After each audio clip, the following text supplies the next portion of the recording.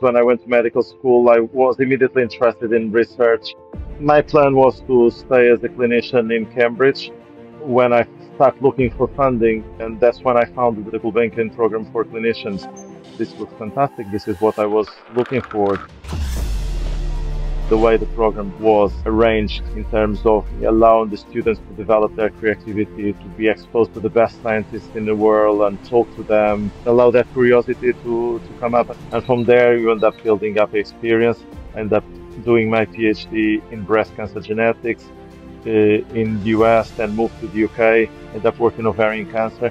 I feel that I'm working this early detection of ovarian cancer.